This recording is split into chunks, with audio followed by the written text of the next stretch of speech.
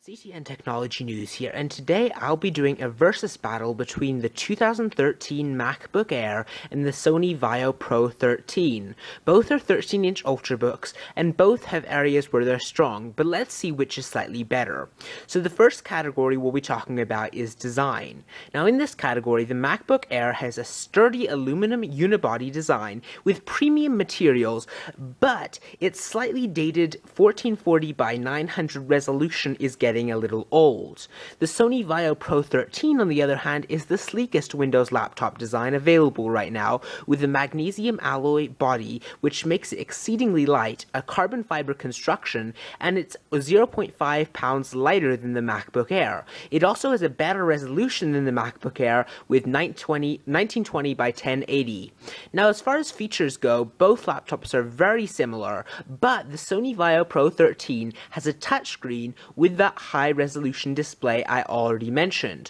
Also, there's an additional USB port on the power adapter for the Sony laptop, even though both laptops have the exact same number of USB ports if you're just looking at USB ports on the laptop alone.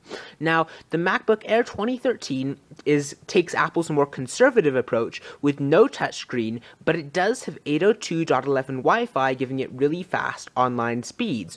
Also, keep in mind that you can run both Windows and Mac on it, which makes it pretty good for people looking for either operating system.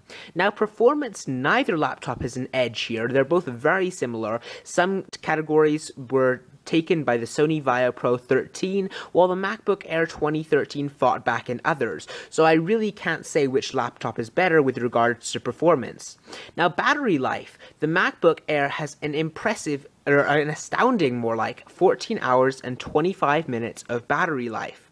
Now, the Sony is very respectable too, 8 hours and 53 minutes with an $150 additional battery add-on, but this is clearly no match for the MacBook Air's battery life.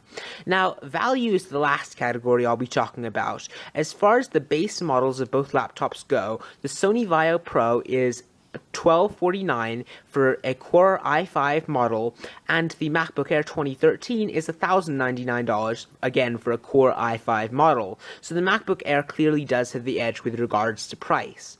Now, I'm not really going to say which laptop is better. I think they're both good in different ways, and to be honest, it will probably come down to which operating system you prefer with regards to choosing between these two laptops, but I would like your opinions on these two laptops, so be sure to leave your opinions in the comments below, and as always, don't forget to like and subscribe this video, especially if you want to see more versus battles in the future. So thanks for watching, and I'll see you next time.